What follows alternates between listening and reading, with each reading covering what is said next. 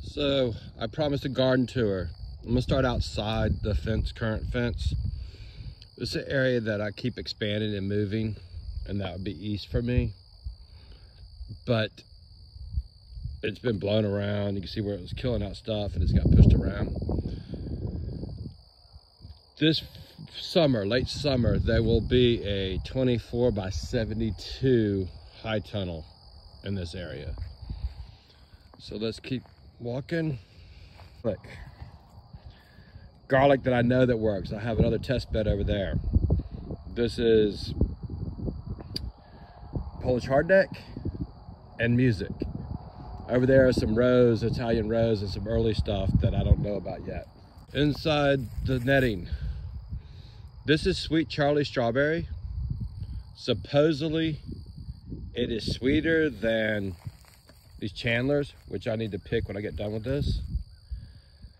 And something interesting, guys, is the Sweet Charlie is supposed to fruit about 2 weeks before the Chandlers. It wasn't the case. And it all has to do with using the black woven weed fabric. I believe it warmed the soil up faster, and you can see the production is pretty good. I've been picking up to a dozen every day off of this, and only a couple off of the Sweet Charlie so far.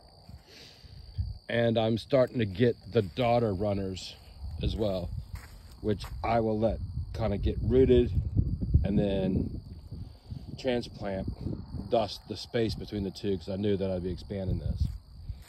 So here's some spring spinach. My cabbage, starting to head up, some of them nicely.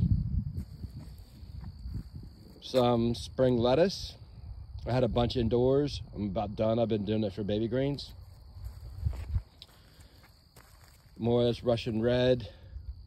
This is a mustard that I tried from Pantry Seed, and it's a different looking mustard than what I've seen mustard greens look like, so I'm not sure if it's edible or what, but it was an experiment and it worked.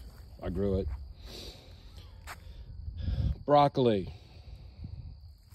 Hopefully get a few heads. Broccoli is hit and miss for me in this region. Swiss chard that I'm letting go to seed to collect the seeds. And lavender. And I have more on the way and more I've started. Lavender strategically was put almost in the middle, not quite in the middle, but it is such a good attractor for pollinators. That's where I wanted it. And that's why that is blank. That'll be like sugar snaps did not do well this year.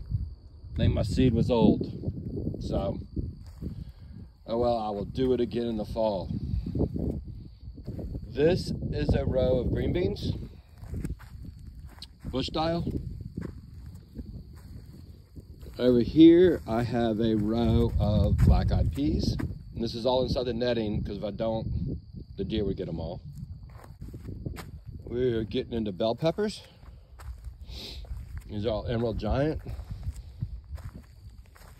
A couple tiny jalapenos. I have struggled with jalapenos in the past. And then I have cayenne. Over here, this is a full row of sun golds, which I did a video, my first one of those, planting these. So I have sun golds. In between you can see basil. I'll probably pass there's oregano back there. Oops, sorry, but up here, oregano.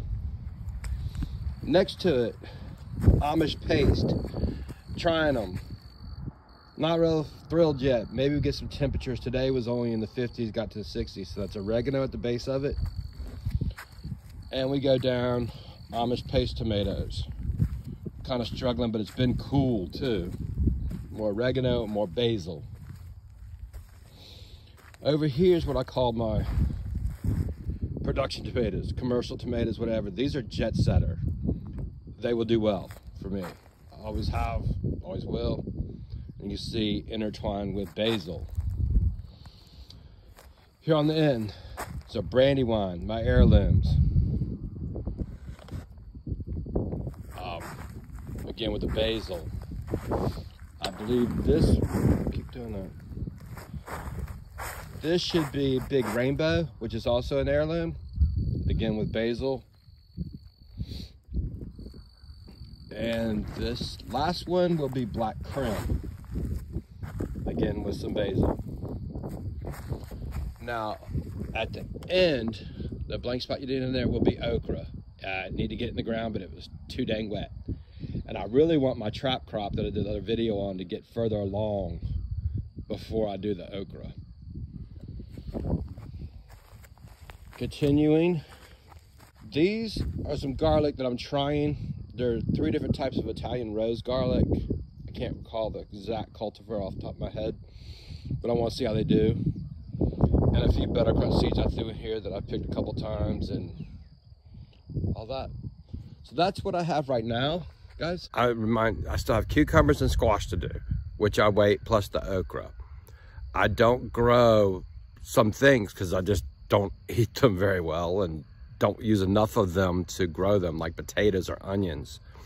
Just don't use enough to take up space to grow that.